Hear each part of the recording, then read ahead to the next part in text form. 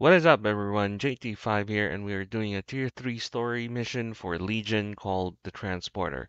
This requires us to pick up the bomb charge in a closed tunnel near Zaya Observatory, then plant it in a supply site in the middle of US Embassy, then just wait for it to detonate. One thing about this mission is that this is timed. Though there is no timer being shown when you pick up the bomb charge, and if you don't plant it in time, the bomb charge will explode and will kill you. Once you have the helo, head over to the left side of Zaya Observatory for the closed tunnel. For the benefit of everyone that is not familiar with the map, I've opened it up and you would see exactly where it is.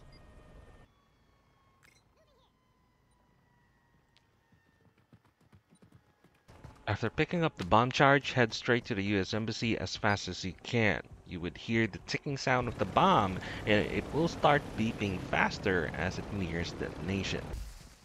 The supply site is in the middle of the US Embassy between the three buildings. Be careful when you are here since there are a lot of AI around this area. Once you have planted it, you can leave it and it will detonate without any AI nor operator being able to interfere with it. After it detonates, that is a mission complete. I hope this helps you with your solo run. Please like, comment, and subscribe. I'd highly appreciate it. Cheers!